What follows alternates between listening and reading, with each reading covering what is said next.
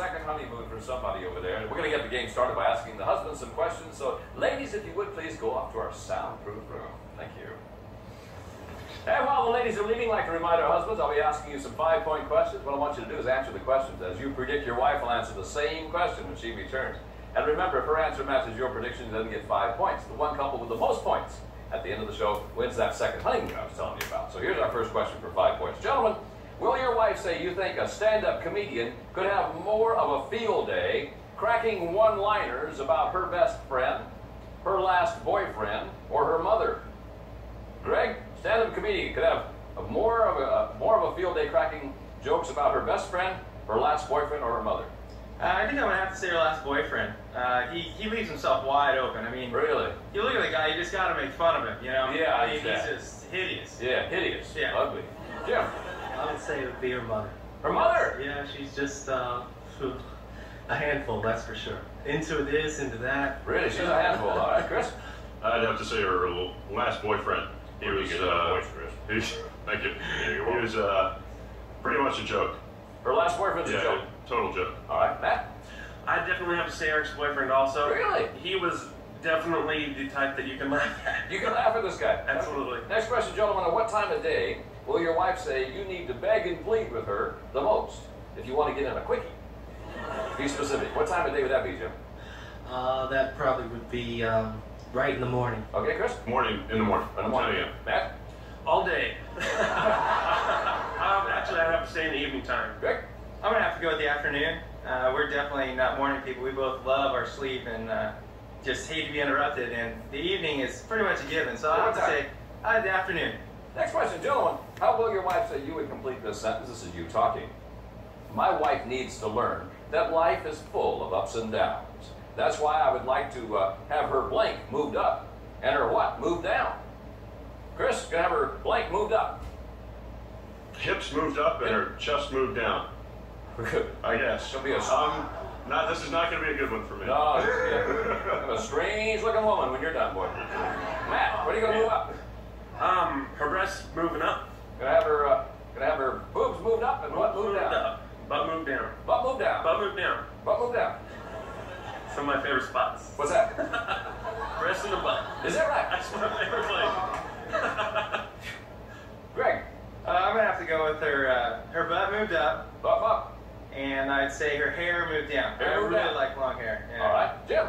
Yeah, I would go with the boobs moved up and butt moved down. Okay, thank you very much, gentlemen. We'll be right back to reunite these newlyweds. We're going to see how well our husbands have predicted what their wives will say right after these messages.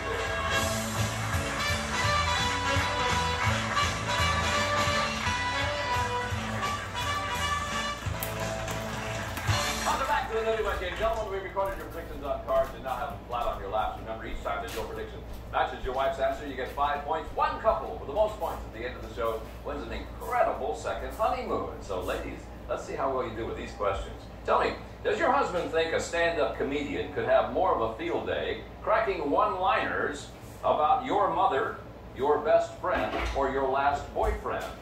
Mickey? My last boyfriend. Your last boyfriend? Is he a funny guy? No. Oh, really?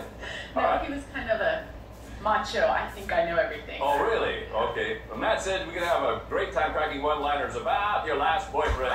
Yeah. Okay. What do you think, Jill? I'd definitely say my mother. Your mother? Sorry, Mom. Yeah.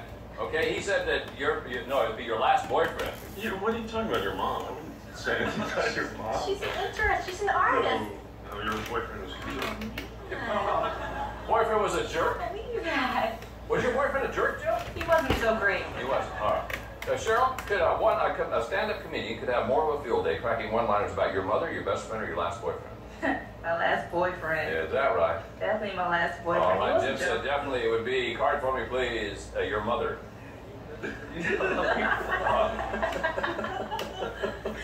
Oh boy. Oh boy.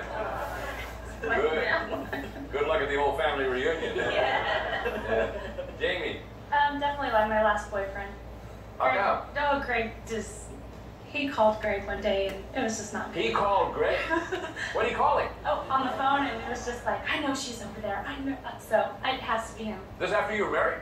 No. No. Okay. Greg, predicted we would crack those jokes about, card please. Your last boyfriend, sure. Okay. Next question, ladies. At what time of day does your husband need to beg and plead with you the most if he wants to get in a quickie? Be specific. What time of day, Joe? In the morning. In the morning. He predicted you would say it would be in the morning. Yeah. Cheryl, what do you think? I'll say in the afternoon. In the afternoon. Your husband said he'd have to beg in the morning. You know that morning. He's right. He's right. We're not That's morning people. Jamie. I'm going to say in the morning because neither one of us are morning people. In the morning. He said he would have to beg in the afternoon.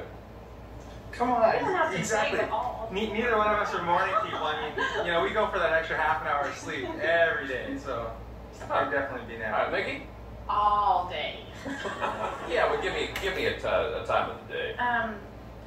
He'd have to the beg night. all day, though, huh? The night, yeah. I'm sorry. The night. The nighttime. All right. He said he'd have to beg in the evening. That's all right. Sure. Yeah, sure. That's all right. Hey, well, what? Mickey, why does he have to beg? Why? Yeah. She's not a sexual person. But he's good. He's good. He's great. He's good at begging. Yeah. All right.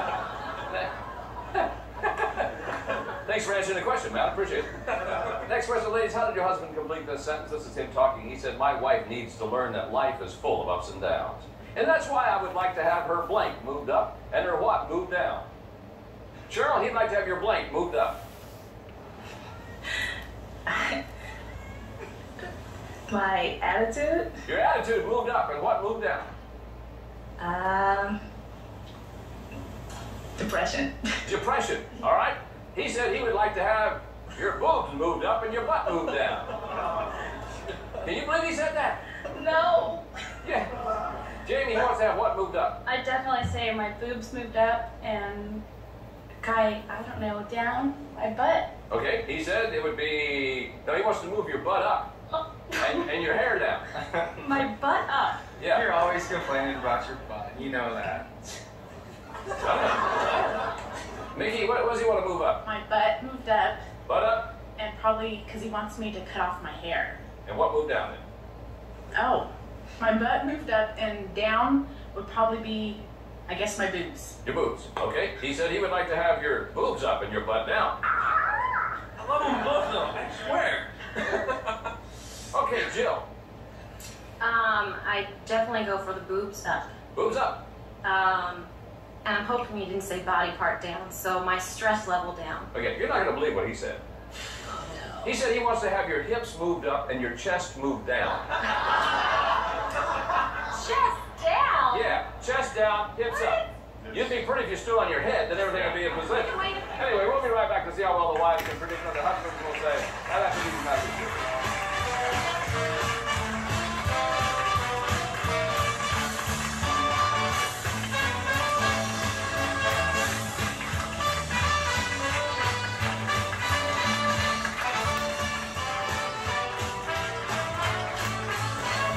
Welcome back to the Newlywed Game. Now, ladies, your husbands are all secluded off stage. It's your turn to predict what they will say. And remember, each of these questions will now be worth 10 points.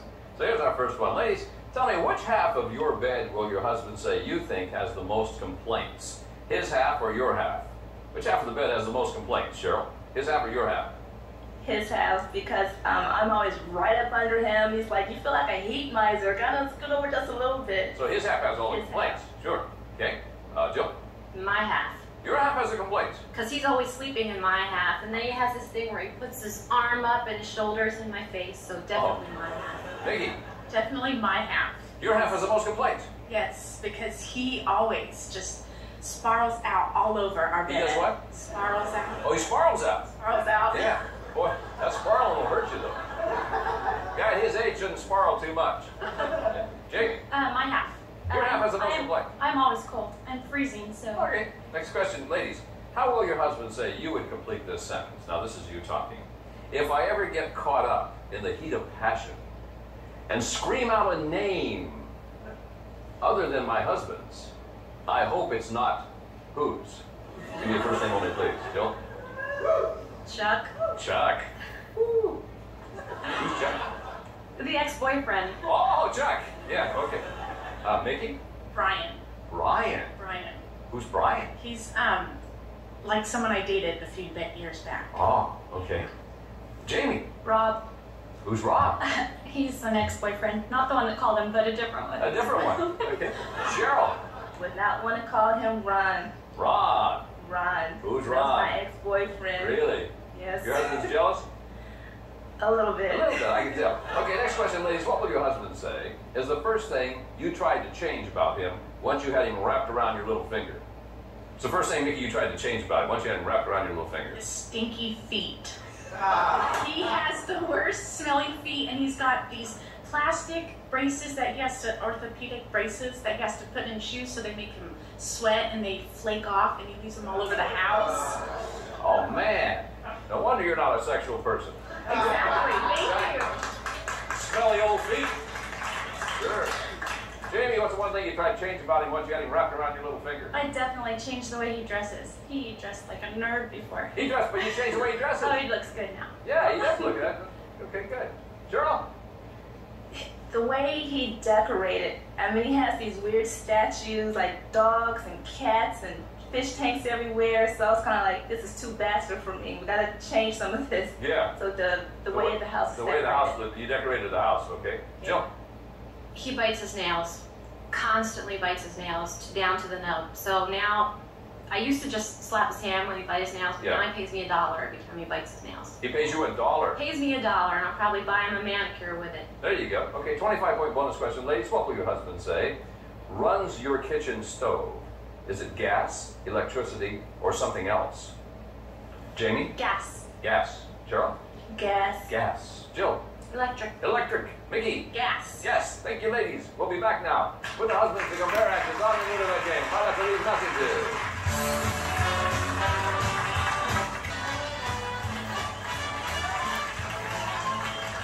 Welcome back to the Newlywed Game. All right, gentlemen, let's see how well your wives have predicted what you will say. Remember, these are the big ones. These are the 10-point questions. Some of you need 10 points. Let's see what you can do with these. Gentlemen, which half of your bed does your wife think has the most complaints? Would that be your half or her half? What do you think, Chris? Her half. Her half has the most complaints. Absolutely. Why is that, Chris? Just because it's whether she's talking about work when we go to bed, or I usually end up listening. I'm not a bad listener, but just that, she's talking about what's wrong or headache. Okay. All right, Jill predicted you would say the half of the bed that has the most complaints definitely is, Card. Her half. Yeah. All right. Good. What do you think about this, Jim? I would say my half. Your half has the most complaints. Yeah, exactly. It's just tough getting to sleep at night, tossing and turning. Okay, she predicted you would say the half that has, it's his half. Sure, you got it. What do you think, Greg? I'm gonna have to go with her half. Her pillow is definitely always uncomfortable. She's always swapping pillows with me. All right, I so think- her half has the most complaints. Oh yeah, definitely. She predicted you would say that it is her half that has the most complaints. Good for you. Well, Matthew, It's gotta be my half. your half has the most complaints. I'm always complaining about everything. What do you complain about? Gosh, no sex. My day at work. Yeah. No more Everything. sex? Everything. Yeah, okay. Mickey said that it's her half that has the complaints, not Oh, yours. it's sprawled out all over the place. Oh, don't give me that. Oh, your hair. Yeah. Next question here. Let's try this one. Gentlemen, how did your wife complete this sentence? Now, this is her talking. She said, if I ever get caught up in the heat of passion and scream out a name other than my husband's, I hope it's not whose? Jim? I'd say Terry. Terry.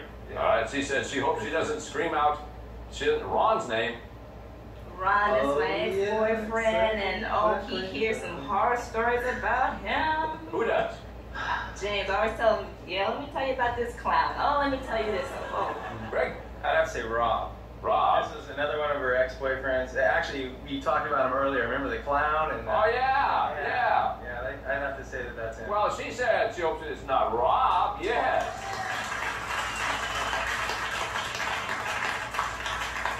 Okay, Matt. She said if I ever get caught up in the heat of passion here Andrew. now. Andrew. That's the ex-boyfriend. Really? Yes. That's Cool it. guy?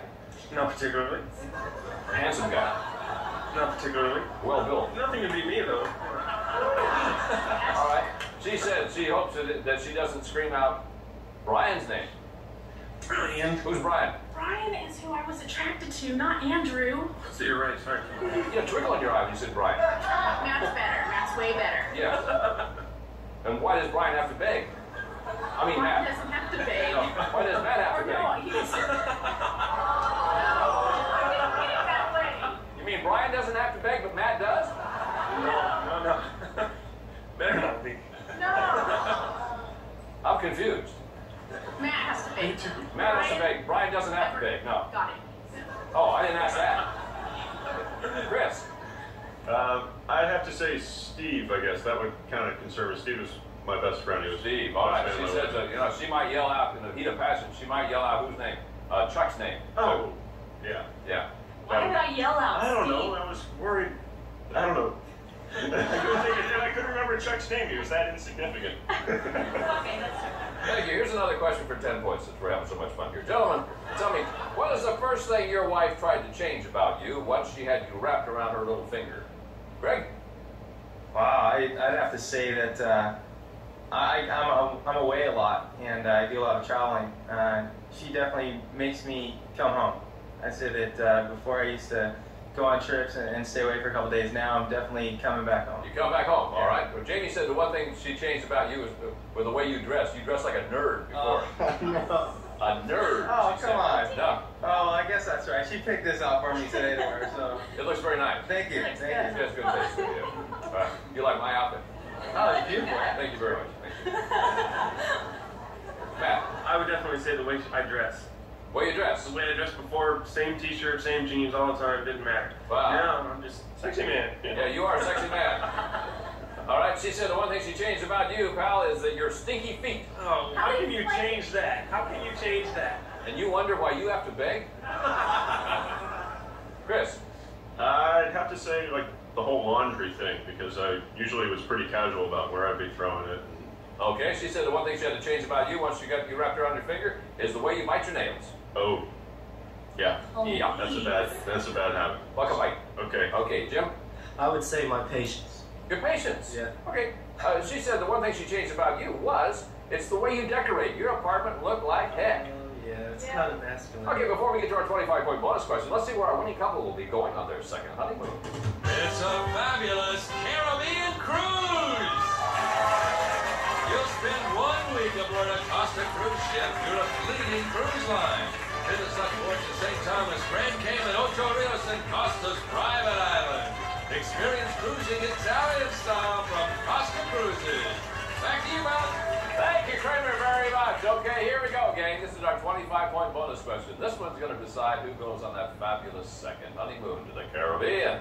Gentlemen, for 25 points, what runs your kitchen stove? Electricity, gas, or something else? Let's go first to couple number 1. Matt and Mickey, you have 10. 25 would give you 35. If you get it right, you're going to be in first place, Matt. Yes. Gas. She said it is gas. Yeah.